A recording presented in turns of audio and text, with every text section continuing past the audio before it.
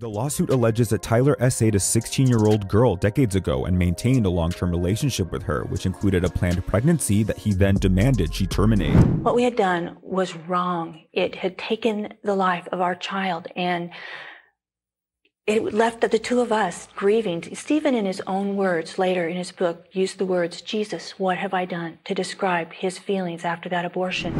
I think rock stars, I felt like I had an obligation to keep that alive. I certainly had my way with women, and women had their way with me. Obligation to keep it alive. Oh, yeah.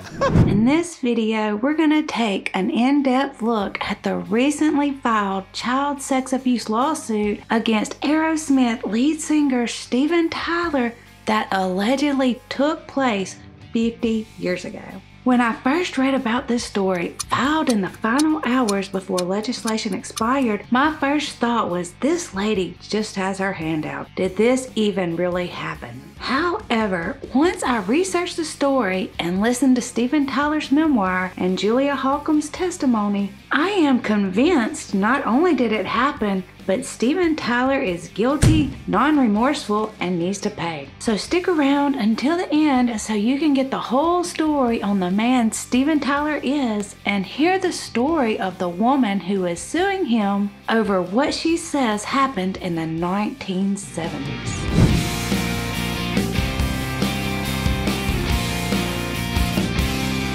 All of this was made possible in 2019 when California passed legislation called the California Child Victims Act that lifted the statute of limitations and granted a 3-year look-back period for survivors of childhood sexual abuse to come forward with their allegations. The deadline to file a lawsuit was December the 31st, 2022.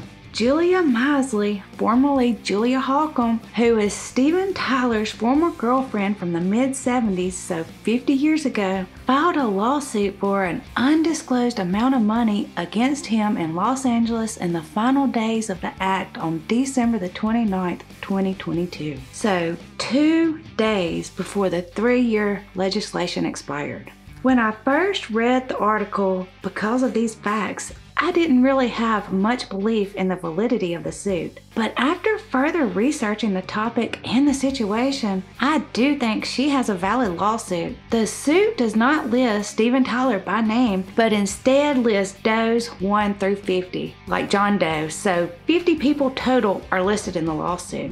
The acclaimed Aerosmith frontman, although unnamed in the new lawsuit, is mentioned as one of 50 defendants identified under a Doe. This is actually not the first time that she has spoken out about their relationship. As a matter of fact, she began speaking out about what happened to her in the mid-1970s over 10 years ago when Steven Tyler first published his memoir. But we will get into all of that in more detail later. In order to properly research this video, I listened to all 13 hours of Steven Tyler's memoir, Does the Noise in My Head Bother You? And it was a long 13 hours, all about drugs, sex, and rock and roll.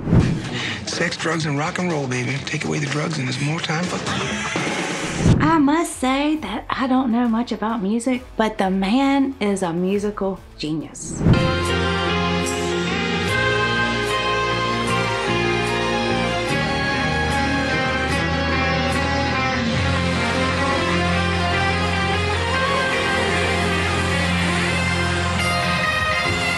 His father went to school at Juilliard and played classical piano like Mozart, Bach, and all that kind of stuff. And this is what Steven Tyler grew up listening to on the baby grand piano in their living room. My room at this apartment that we all lived in was basically the living room. I mean, everybody just hung out in my room. My room was the only room big enough to put a piano in. So I woke up every morning to Steven playing this weird song in the key of F. Just telling me how much of a hit it was going to be, and it turned out to be Dream On. The story was really hard for me to follow as it didn't follow a linear timeline but jumped all around. And some of it was pretty whimsical, which is understandable because he lived in a drug-induced haze a lot of, if not most of, his life. I was born at the Polyclinic Hospital in the Bronx, March 26, 1948. As soon as I could travel, my parents headed straight out of town to Sunapee, New Hampshire, to the little housekeeping cottages they rented out every summer. Kind of old-fashioned bed and breakfast deal, only it was 1950. I was put in a crib at the side of the house. A fox came by and thought I was a cub, grabbed me by the scruff of my diaper, and dragged me into the woods. I grew up with the animals and the children of the woods. Now, with that being said, although he is an amazing musical artist,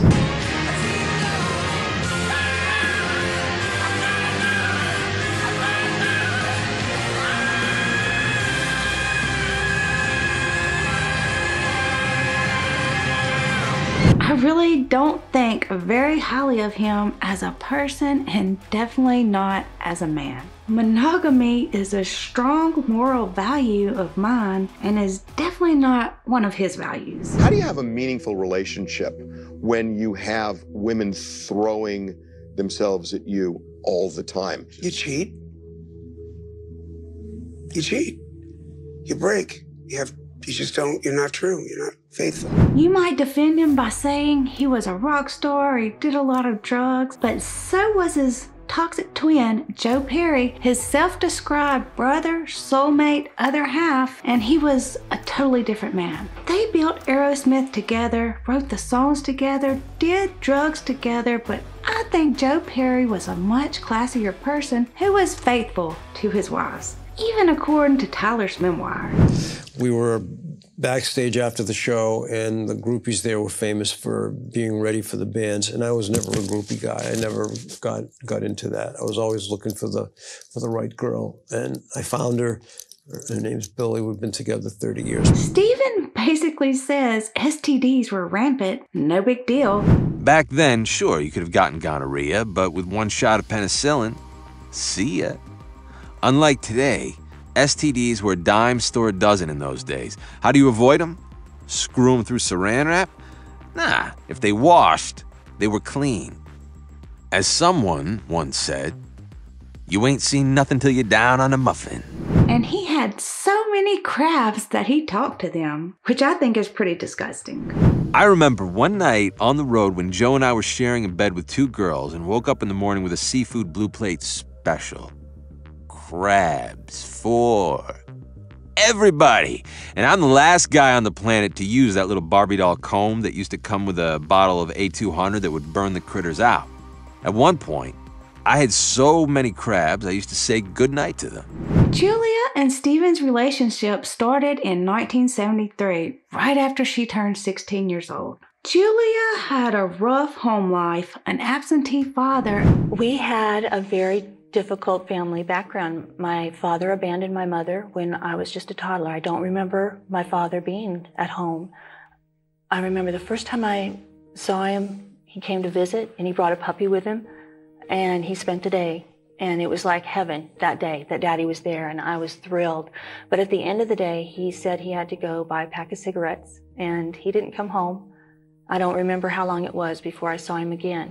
An alcoholic stepfather, an older sister who had recently left home, and ever since her younger brother died in a car wreck a couple of years before that, her mom was never the same. Our life became very unsupervised, and I felt that I almost didn't have a place where I belonged anymore. I was in the way at home. When Julia was 15, she met a 24-year-old woman who frequently went to rock concerts with backstage passes. But at that time, it was illegal for Julia to attend as she had to be 16. As soon as she turned 16, she attended the Aerosmith concert in Portland, Oregon. The woman quickly taught Julia to dress in revealing clothing, to get noticed, and use sex as a hook to try to catch a rock star. According to Steven Tyler's memoir, he met Julia with a group called the Little Oral Annie Club. Steven describes this group as being a bunch of young groupies who attended various rock concerts to have sex with the band.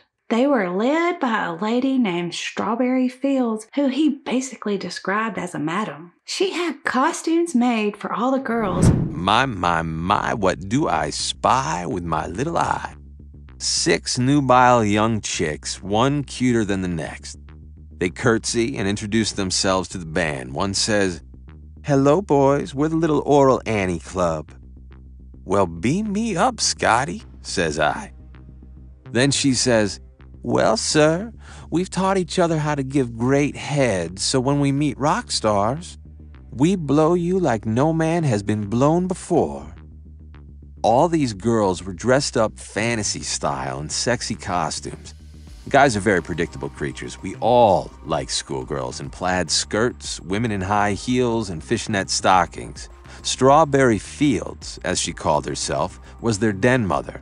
Kind of heavy-set and a little older, but she knew what rock stars, hell, what all boys wanted. As for the me that I thought I knew, he left the building.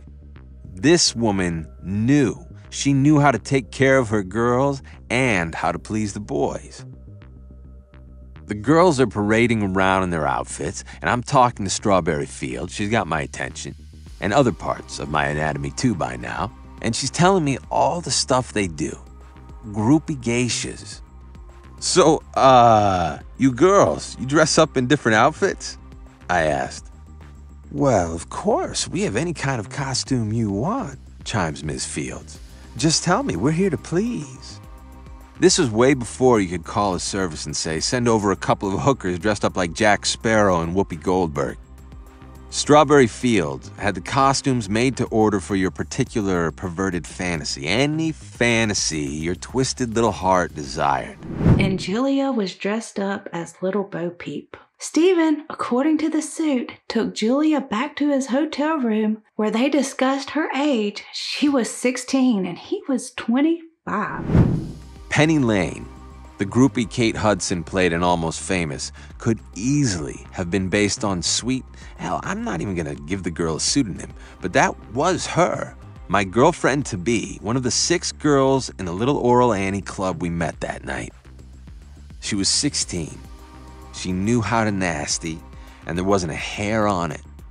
With my bad self being 26 and she barely old enough to drive and sexy as hell, I just fell madly in love with her. She was a cute, skinny little tomboy dressed up as Little Bo Peep. She was my heart's desire, my partner in crimes of passion. After he allegedly asked why she was out all night by herself, Stephen and Julia talked about her troubles at home. He then performed various acts of criminal sexual conduct upon her before sending her home in a taxi the next morning, according to the lawsuit. The lawsuit accuses Steven Tyler of sexual assault, sexual battery, and intentional infliction of emotional distress. Stephen also allegedly bought Julia her own plane ticket to his next Aerosmith show in Seattle since she was a minor and could not legally travel with him across state lines. After the Seattle show, Steven Tyler allegedly performed more sexual acts on her, and Julia flew back to Portland the next morning. No one asked where I was at my home. My supervision was just not there.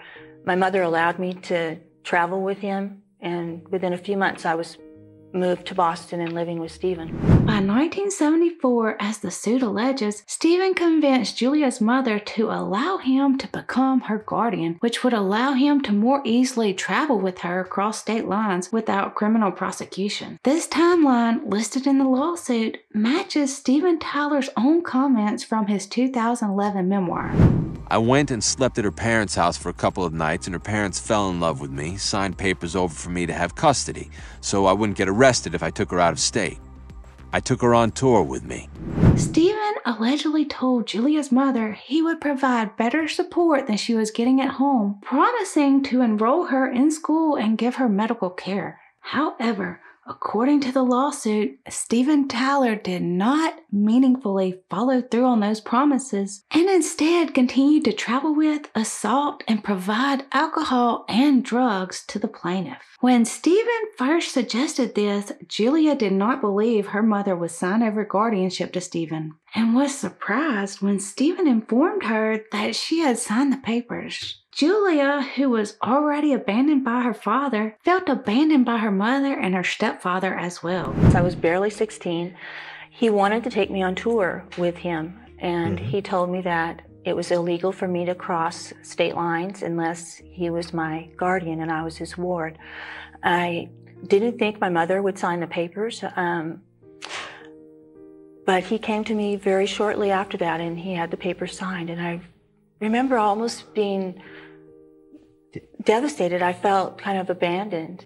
I wasn't sure what it meant because I knew we weren't married, but he was like a parent to me, and yet we were in a relationship together. I asked him, how did you get her to sign those papers? And he said, I told her that I needed them for you to go to school. And, you know, I didn't go to school. I toured with him. Stephen was all she had, and she was officially his ward, his property. I didn't realize that I would be taking a path that would take me to the brink of death, and that I would be lucky to survive, and that I would have it end in tragedy. Julia further alleges that she was pregnant with Stephen's son in 1975 when she was 17 years old, but got an abortion after Stephen insisted she terminate the pregnancy following an apartment fire. She claims that the pregnancy was not unwanted or unplanned by either party. He began speaking with me about having a child, and I thought that was wonderful. I was convinced in my mind that he must truly love me if he wanted to have a baby with me. Actually, she was on birth control pills originally. When Stephen told her that he wanted to start a family and asked her to have his baby, she said yes, and he threw her birth control pills off the balcony or off the window or whatever of their hotel room. After she got pregnant, both Julia and Stephen were so excited. He proposed, she said yes. After I became pregnant, he told me that we would marry, and he said that we needed to marry because of I was his ward and I had become pregnant. And he took her to New Hampshire to tell his parents. I almost took a teen bride. Stephen's mother was supportive, but his father had reservations because of her age and immaturity. His grandmother, though, refused to give them her ring for the wedding for fear it would leave the family if they divorced. I'm not sure everything that was discussed, but I could tell that his discussions with them didn't go like he had hoped. And this is where their relationship began to fall apart, and the wedding was called off. That night was very difficult. I remember leaving the house with Stephen, and we argued over a ring. I remember telling him that we should just go and get a ring at a store and get married, and things would be fine. And he had a change of heart, and I could see that that wasn't going to happen. We were just kind of in limbo. Afterwards, Stephen left Julia at their apartment in Boston as he went on tour. He called every day for 2 weeks to check on her. Julia, 5 months pregnant with no education, no license, no car, no job, no prenatal care, and no money, informed Stephen that she was getting low on food and needed some groceries. So he told her the next day that he would send Ray Tabano, a childhood friend of his and an original band member, to take her to the store and buy her some groceries. He left me to travel on the road, and there was just a little bit of food in the house. After he would call every day, and he would just check on me, see how I was doing. And after the food ran low, I remember telling him I needed to go grocery shopping. And he told me he would send a friend that had worked for the band and had one time been a band member, Ray Tabano, would come to the house and take me grocery shopping the next day. She was super excited to be leaving the apartment as she hadn't left in a couple of weeks. She got up that morning and got ready. She remembers Ray coming up the walkway and letting him in. And that's the last thing that she remembers. She woke up on the couch, locked in the apartment with the apartment on fire. When I first heard this, I thought she all but states that Ray started that fire.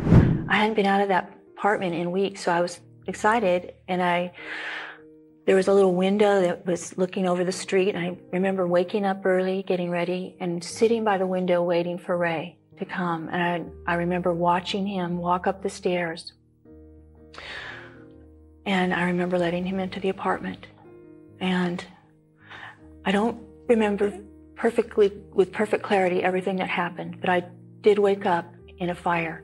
We did not go grocery shopping. I don't know. Ray was gone when I woke up, and the apartment was filled with smoke. I was laying on a sofa, and I was choking. I could hardly breathe. There was so much smoke. I couldn't see anything in the room but smoke. I stood up, and I tripped over a table that was in front of the couch, and I fell on the floor. And on the floor, there was more air. It was down low, and I could breathe. She recalled a commercial by Bill Cosby back in the 70s that told how to survive a fire. She got low on the ground and went to the front door, and all the multiple locks on the door were locked, which I think is super suspicious. I made the decision to kind of run crawling on the floor to the front door. And when I got there, it was locked. There were several bolts on the doors. And now you would normally open that door, right? I had opened it to let Ray into the apartment. There was a key lock, a deadbolt, and then... There was also a bar lock that would normally just slide out of the way. Stephen had a lot of locks on the apartment because he had kept drugs in that apartment. And he wanted to have an opportunity to have the door open slowly if somebody like the police came. And so there were a lot of locks on that door, and the bar lock wouldn't move. I couldn't get it to budge. She couldn't get the security bar open, and the fire was raging up the stairs, so she crawled into their master bedroom where there was a fireplace that they had never used. She made sure the flue was open so she could get some air and crawled into it and passed out. Thankfully, the firefighters found her and rescued her. A very brave fireman pulled me out of that fireplace, and I was near death. I've read that they had to revive me. I woke up in a hospital, and I was okay. The doctors had thought that if I survived, I would be brain damaged because I had had so much smoke inhalation. But I was fine. I was able to answer the questions. She is unsure how much time had passed, but Stephen was there. And she woke up to the most unfortunate news ever. The man she loved, the man she was supposed to marry, the man she wanted to start a family with, wanted her to have an abortion that day. As more time went by, I began to strengthen, and I was allowed to, I was told that I would be able to go home. But before I could get out of that hospital, Stephen came to me and told me that I was going to have an abortion. And I had never considered having an abortion. It was something that I just never dreamed of having an abortion. I wanted my baby with all my heart.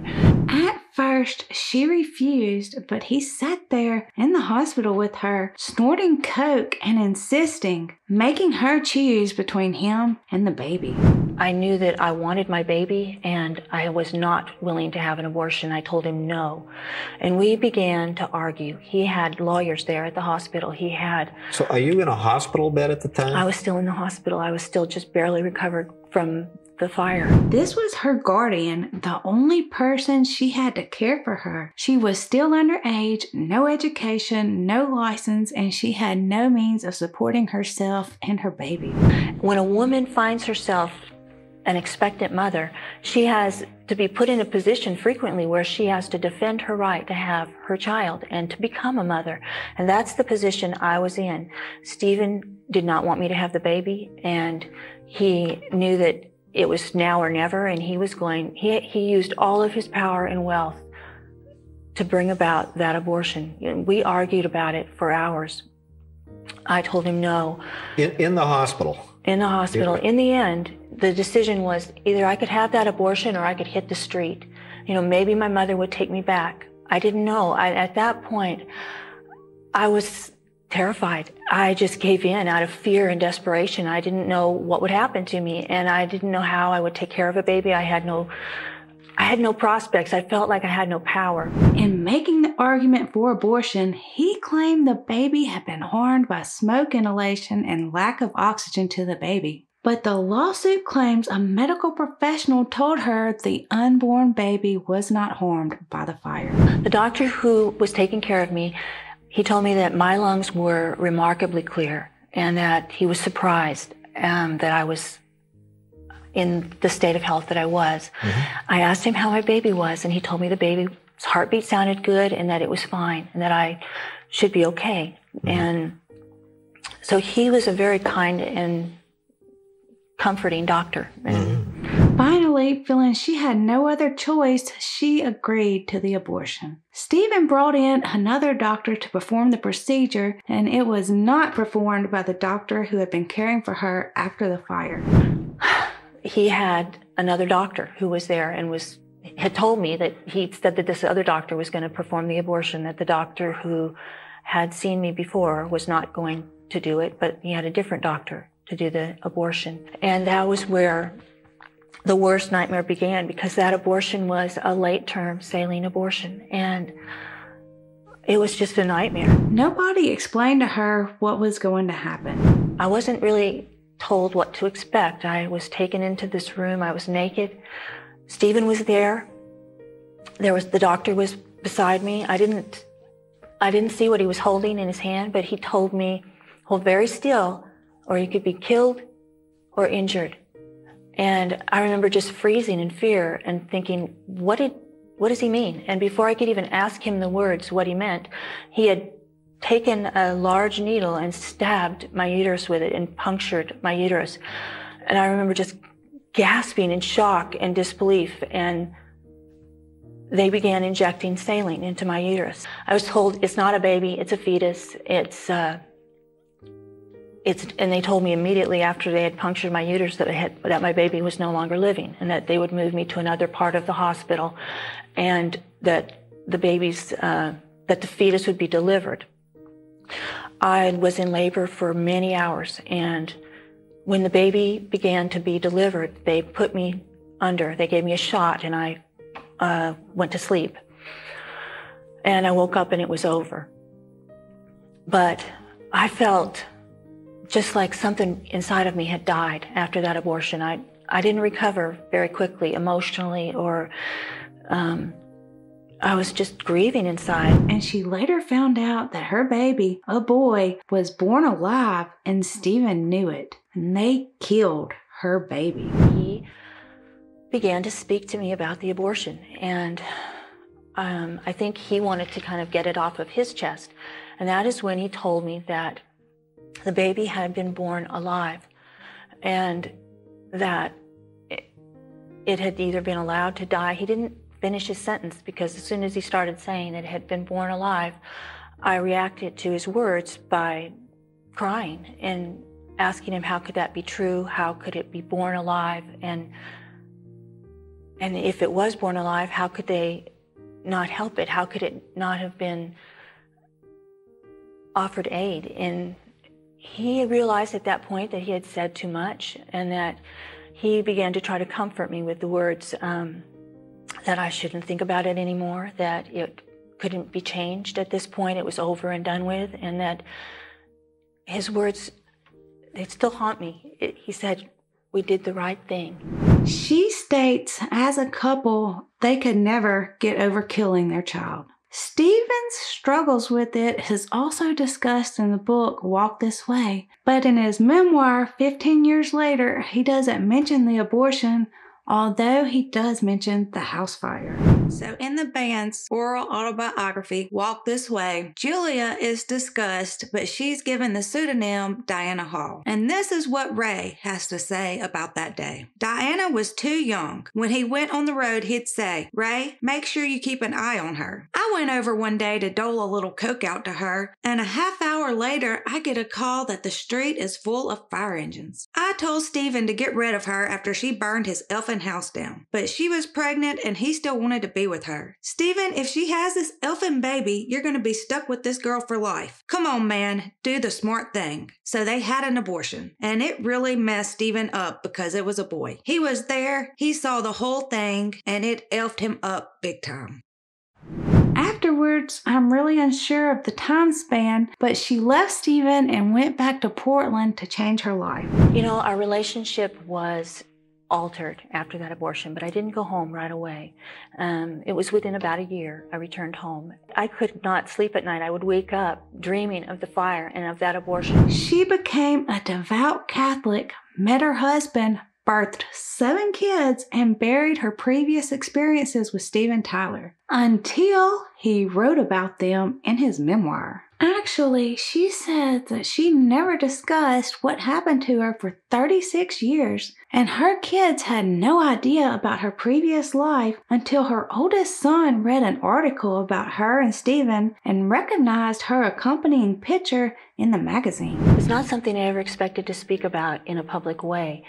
I had been silent about it throughout my married life. I have 6 beautiful sons and a daughter, and I had never told my children about my relationship with Stephen or my abortion. It was something that had caused me a great deal of grief, and I didn't want them to carry that same burden.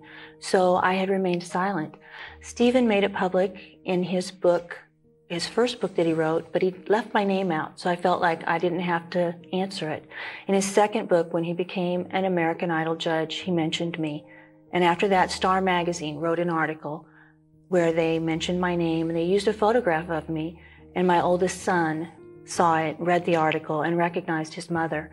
It was at this point that she became silent no more. So around 2011, she began speaking out about her experience and the child exploitation that occurs in the music industry, while people knowingly look away. Julia says in the suit that her life was further disrupted with the publication of Stephen's memoir, which, without her consent, referenced his time with an underage girl and subjected her to involuntary infamy while framing the alleged abuse as a romantic, loving relationship. As I stated earlier, Steven Tyler has also spoken of a relationship with an underage girl, both in his own memoir and in Aerosmith's autobiography. The Aerosmith autobiography references the relationship, the apartment fire, and abortion, but Tyler refers to the girl as Diana Hall and said she was 14 at the time they met. In his memoir, however, he says she was 16 and he writes about the fire but not the abortion. In the lawsuit, Julia says she's mentioned in the memoir's acknowledgments, which further removed her anonymity. Anonymity. Anonymity. Anonymity. Anonymity. Anonymity. Anonymity. Anonymity. Anonymity. Anonymity. Anonymity. Anonymity. Anonymity. Anonymity. In the lawsuit, Julia says she's mentioned in the memoir's acknowledgments, which further removed her anonymity. Anonymity. Sorry, I'm struggling there. The book's acknowledgments include Julia Holcomb, which is a mere misspelling of her last name. Personally, I think Steven Tyler has a very vague memory due to his drug use and doesn't know what he did with who. I thought people would say, well, you know, didn't you have this sex and that sex and weren't you there and this? Yeah, I did. I had a lot. I had lots of... Remember, I'm from the 70s. It was group sex. You had group ropes. We had lots of sex. I think he likes the idea of being married and having a family, but he never actually intended to because he has a problem with settling down. He said himself, cheat, cheat, cheat, except for a few days before you return home so you have something to shoot, if you know what I mean. It's sick and it's sad. The whole timeline of events is kind of skewed as it happened 50 years ago, but in the Walk This Way book, it talks about a Playboy model he was also seeing after the abortion while he was still with Julia. She even talks about Diana calling Stephen and she was all suicidal and the effect that the abortion had on her and him. This was Bebe Buell, the mother of his oldest daughter, Liv Tyler. And this is what Bebe Buell had to say in the book, Walk This Way. She starts by describing her relationship with Steven Tyler and how they met. She talks about her boyfriend at the time, Todd, and how they always cheated on each other. So this is what she says about Diana. Then we flew to Boston and went to Stephen's carriage house in Brookline. Diana was there, although she wasn't supposed to be, and she and Stephen fought all night and then she left. Stephen and I dove right into this deep sexual trance, and this is when I got pregnant. It was late September 1976. Back in New York, I told Todd that I was going on Aerosmith's European tour with Stephen. He looked at me, shook his head, and said, "Don't come home." Then back to Boston, and many suicidal calls from poor Diana as they were breaking up. It was actually a pretty sad time. The following day, we left for London. He also talks about his first wife, Serinda Fox. He says they were together for 12 years and divorced in 1987. I was married to Serinda for 12 years. It's a long time, although we probably only spent 3.5 to 4 years physically together. I was living in New York. Serinda stayed up in Sunapee. When she came to New York with Mia, I'd have Teresa hide behind the refrigerator and stuff like that. Things were very bad between us. I was trying to get sober. She was still getting high. Our divorce became final in September 1987. Which would mean they first got together in 1975. Serinda and I got married on September 1st, 1978, at the summit of Tro Hill in Sunapee, after dating for a year. Therefore, in 76, he was with BB, Serinda, and Julia, as this Rolling Stone article from 1976 lists Julia Holcomb by name, and Liv was born in 1977. All of these women were his lovers. All of them got pregnant with his kids, but only one of them was underage and forced to have an abortion. Julia says the reason she thinks he never got her prenatal care because she was 5 months pregnant and never saw an OBGYN is because she was underage, his ward, and he was scared there would be questions. Never received any prenatal care. Stephen hadn't allowed me to have a pediatrician, a doctor, OBGYN, a gynecologist look at me because I was his ward and I was pregnant. He didn't want me to answer questions. If I was him, I would be scared too because it's very twisted and highly illegal. The lawsuit isn't the first time Julia has shared these details about her experience with Steven Tyler. Prior to the complaint, she detailed many of the same allegations in 2011 for the far-right anti-abortion website LifeSite News. And she has gone on programs like Tucker Carlson's to share her experience against pro-choice advocacy. Understandably, she is pro-life. Holcomb also spoke of the experience in the 2021 documentary, a British documentary called Look Away, which focused on sexual abuse in rock music culture. I tried to watch the Look Away documentary, but it's shut down in America, which is really strange. Why? I even tried installing a VPN to access it and it still wouldn't work even though I was able to subscribe to the BBC and I got notifications from Amazon that I was logging in England. So the musicians are still being protected and people are still being silenced on a national platform. Courtney Love has some interesting things to say in a tweet about the situation too. Namely, she knew of a 14-year-old that Steven Tyler had groomed, but she had died of a heroin overdose. I never found any records of this or anything, just this video of her tweet where she also references the Look Away movie. In her Instagram post, Courtney Love talked about the documentary Look Away, which is about the groupies who were used and abused by famous rock stars. Courtney Love's Instagram post read, "I was around and a victim, and I can attest that every word of this is true. Lori Maddox lost her virginity at age 11. She doesn't say to whom, he's beloved, so Google it. I knew another girl that Steven Tyler also adopted as his ward from her mom at 13. She did not make it and overdosed on smack. She worked the seventh veil with me." But I do find it interesting, especially since he was bragging about being with a 14-year-old in his Aerosmith book when he was almost 30. Maybe there were 2 underage girls and he has them twisted in his head. I don't really know. But after listening to Steven Tyler's book and researching the lawsuit, I am truly disgusted by Steven Tyler. He has absolutely no remorse for what he has done and is bragging about it when he's in his 60s and thanking his victim and his acknowledgments in the book. After Julia started speaking out about it over a decade ago, he has never sued her or tried to silence her. He has never tried to deny any of her allegations while she is out there telling her side of the story and trying to set his record straight. I 100% believe her. If he had never bragged about it or wrote about it and mentioned her freaking name in his memoir, she would have never said a word. As she says, the mention of her in the book re-traumatized her all over again, and I totally get that. So yeah, even though when I first read that he was being sued over something that happened 50 years ago and rolled my eyes thinking it was just some woman with her hand out, I have totally changed my mind and I hope she wins. Let me know what y'all think. If you like this video, check out this last video I did about child abuse and child sex abuse that occurred allegedly for 12 years at this children's hospital. Multiple allegations were made to various state agencies and were ruled unfounded, even though people were later arrested and prosecuted for the crimes. 14 years after it started and 5 years into an active police investigation, police finally arrested the former medical director of the facility in December of 2022. After arresting several other employees of the hospital. As a nation, we have got to do better to protect our children. Y'all come back now, you hear? Thanks for watching. Bye.